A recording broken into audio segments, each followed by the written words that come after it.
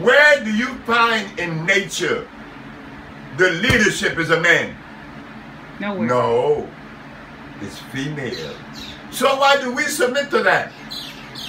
What compels us to follow that inconsistent approach?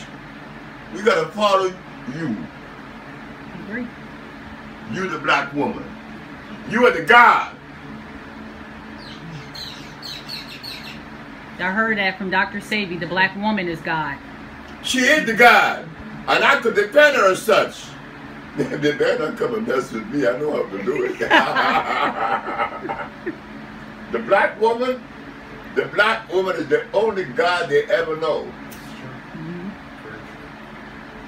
I'm trying to think about, let's see, what other kind of questions. You are the God.